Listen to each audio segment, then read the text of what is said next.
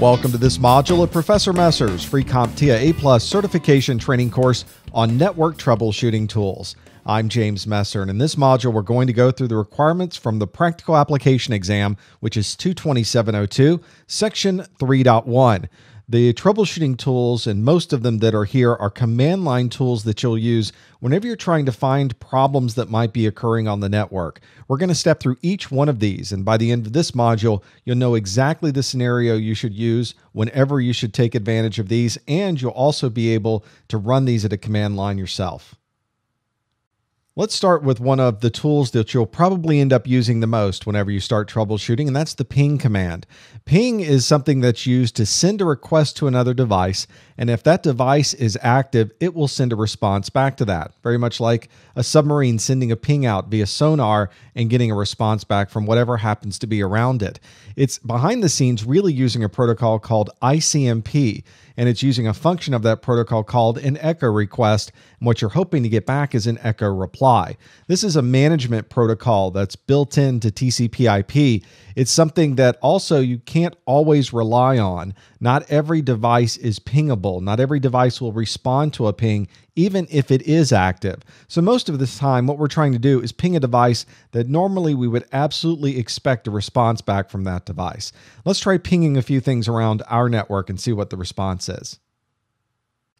Here's my Windows Vista workstation. Let's start pinging around at some devices on my network. I happen to know on my network, 192.168.0.1 is my router, and if my router is there, I should get a response back. So it even says it's pinging 192.168.0.1, and it's pinging it with 32 bytes of data. So it sends those 32 bytes out, and what we should expect is a response with those 32 bytes, and indeed we do. We get a reply with 32 bytes. It took only 2 milliseconds and a time to live number of 64. That's a number that's used by TCP/IP. Whenever these IP frames are going out and they go through a router, that number will decrease by 1. And it's a useful utility, it's a useful function of IP, because if there happens to be a loop in the network, the time to live will rapidly decrease all the way down to 0, and the next router that gets it says, sorry, your time to live is 0, and it drops it.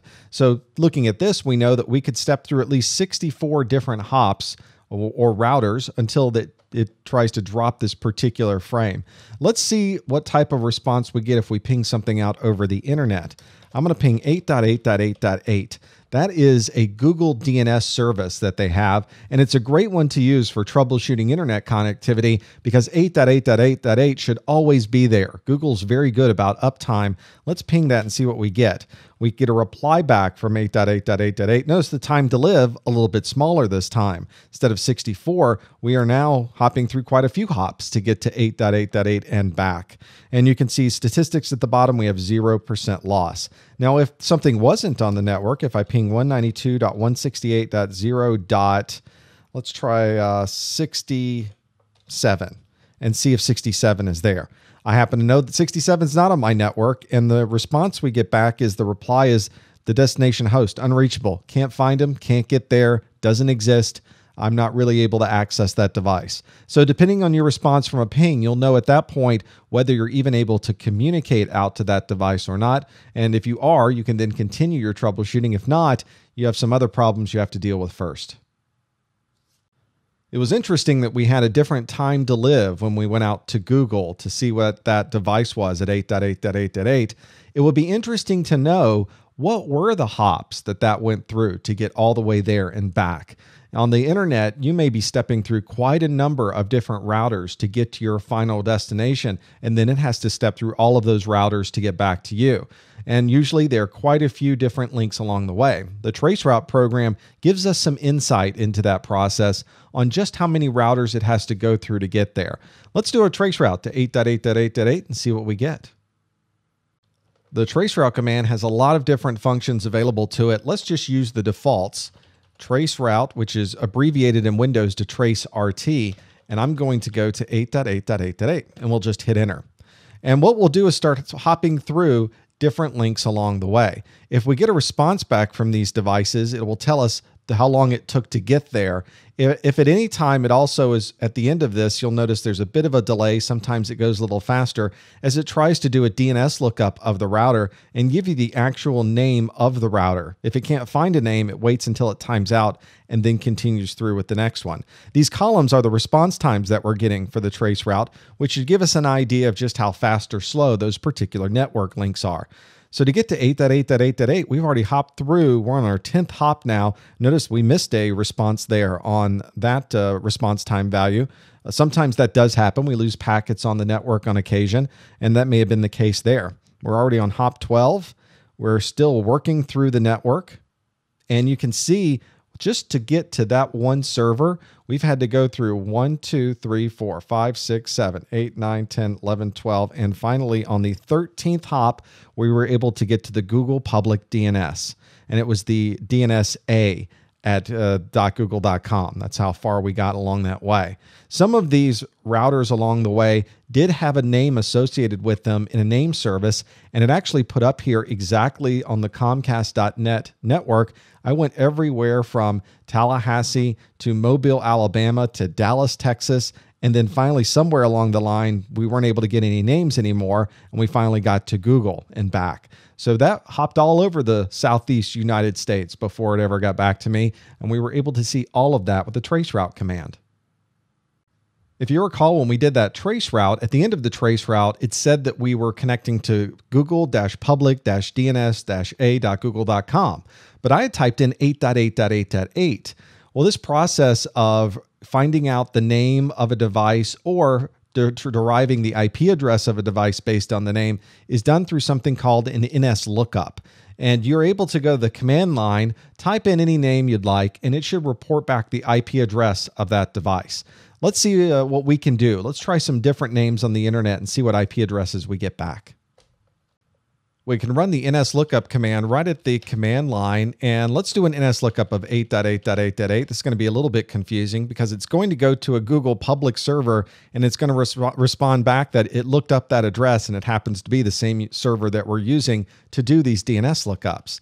What if we did an nslookup of www.google.com? That's a little bit different. We're doing it in reverse. And it's still going out to the Google public DNS server to get this answer. And the answer that it gets back is to get to www.l.google.com, we can go to any one of these IP addresses. You can see Google has a lot of different options for connecting out to that Google server. And so your machine will pick one of these DNS updates. And from that point on, whenever you type in the google.com address, it just knows to always go to that IP address. Let's try another one. Let's nslookup. And let's go to www.cnn.com and see what the IP address is of CNN. CNN, again, has a number of different IP addresses, and there's a list there that we could also choose from. This is really what's happening all the time behind the scenes. You go in a browser and you type yahoo.com. Behind the scenes, the DNS resolver that's built into your operating system goes out to whatever your default DNS server is, like the 8.8.8.8 at Google, and it asks, hey, do you know where Yahoo is? And that server responds back with a list of IP addresses associated with that web page. And at that point, your computer ceases to know what yahoo.com is. It uses that IP address to communicate back and forth. If later in the day you use that again, you type in yahoo.com, has a local cache, and it remembers, oh yes, I've already been there. I've already done the lookup for that. Now let me just go to the IP address instead of the yahoo.com. It's a very, very slick way to do this, very easy, and you can always track back what you're getting based on that name or IP address using the nslookup utility. On your computer, there are constant network connections being created, being torn down, that are in process. There are a number of network connections that are waiting for people to connect to your machine so that it can provide a list of the available shares on your machine or a printer that might be shared. There's many other things that we could see behind the scenes by using the netstat command, because that's going to list out for us all of the different active connections and that are on our machine, some that are currently established, some that are waiting to be established, but we're able to view all of it with that netstat command. Let's start our netstat command. I'm just going to type netstat and hit enter. And what we're looking for is the active connections that may be on our computer, and it's gone through the list of those, and it knows that I just had a web browser up and there was a connection that was there already. Let's start another web browsing session here.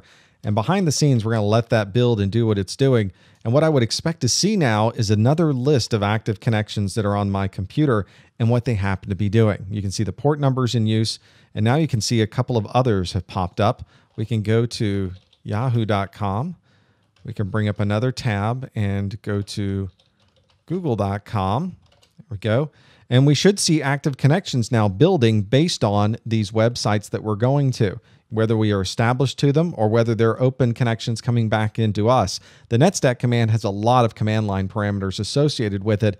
You can really drill down on some very specific information here. For the purposes of our A+ certification, we just have to know about the command and what it does. But as you can see, there's a wealth of information that you can get out of the netstat command if you know exactly what you're looking for and trying to troubleshoot whether you're able to make a connection to a device or not. The net command is exclusively for Windows environments. You won't find the net command on a Linux machine or a Mac OS device.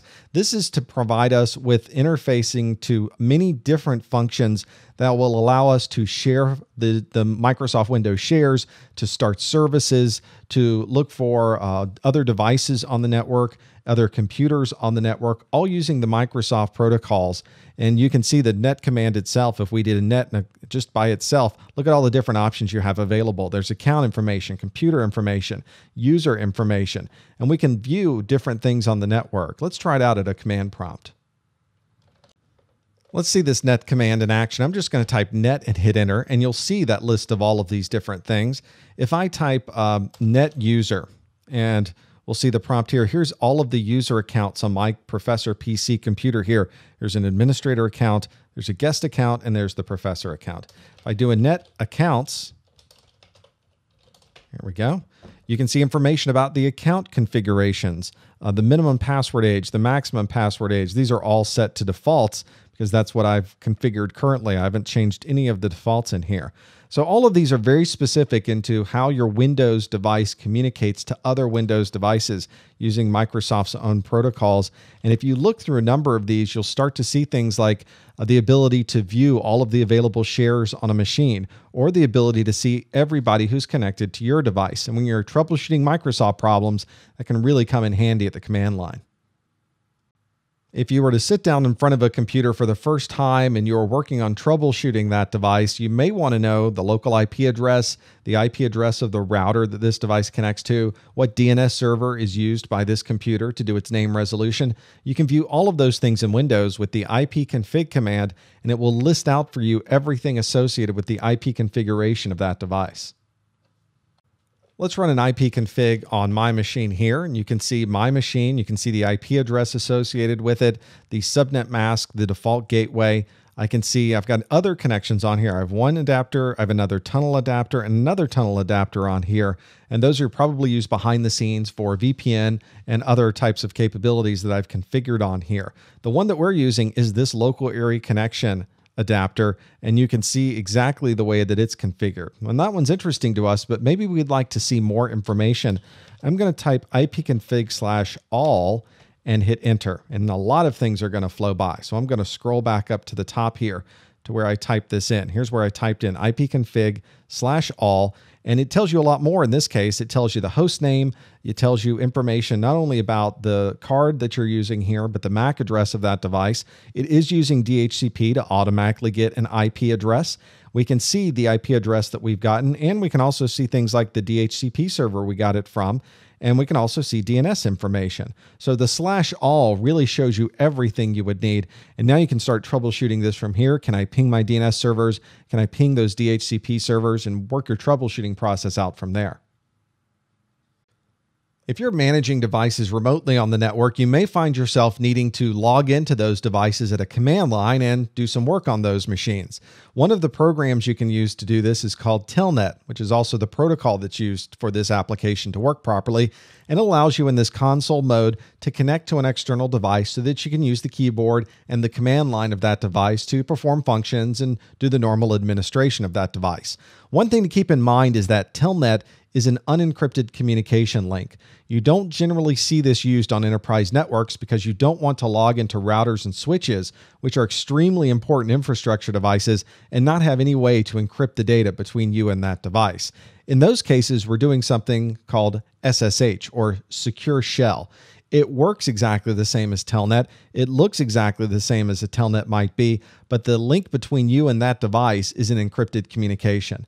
Normally, you have to check that remote device and make sure that it can support SSH, or that you have the ability to connect to that device via SSH. In enterprise environments, most of the time, they're actually disabling the ability to connect with Telnet because they don't even want an opportunity to connect to that device and not have it encrypted. Almost all the devices these days default to SSH, and normally everybody only turns on the links to be encrypted using that SSH connection.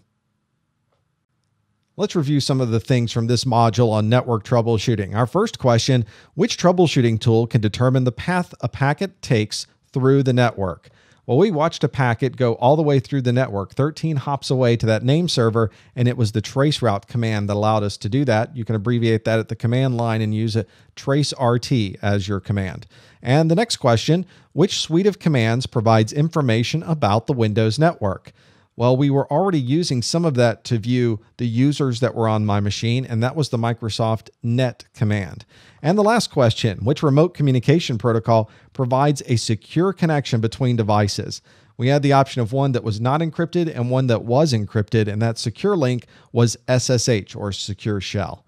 That covers our requirements for our 22702 section 3.1, where we've used a lot of different tools here at the command line to be able to help troubleshoot our network links. If you'd like to watch any of our absolutely free A+ videos, you'd like to participate in our message boards, or much more, you can visit our website at freeaplus.com.